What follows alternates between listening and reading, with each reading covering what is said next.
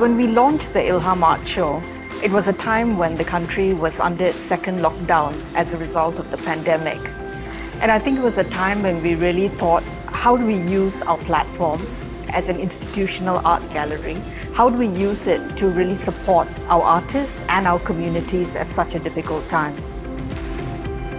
I was excited to show with other artists again. I mean, during the pandemic, we were so isolated. And then, I'm not the only person who said this, but our artists are like our rivers. We are all so different. It's like many rivers meeting together. That was what I was excited about. Just being in conversation with other artists through our work.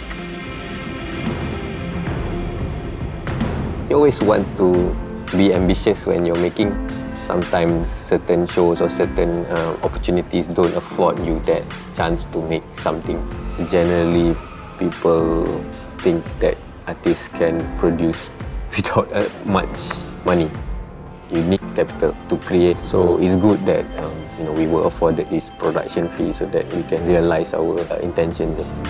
We are not selling the works, we are just giving artists grants to make what they want to make. And I think that's very important. It's not just about making work that will be bought or collected.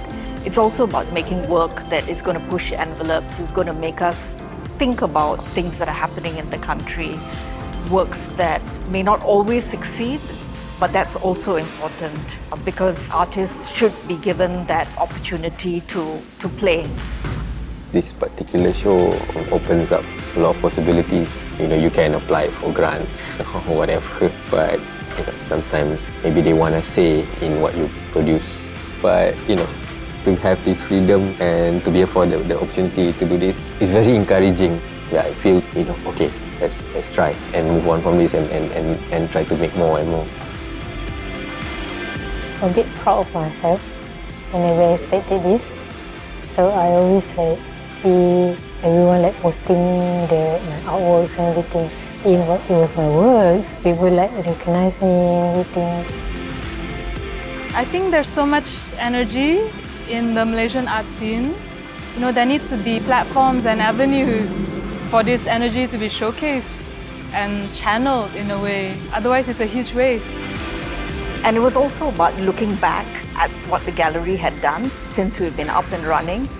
Education has really been the core of what ILHAM is about. And I think that we've really tried to create a space where people, the general public, could come and connect with artists and their ideas.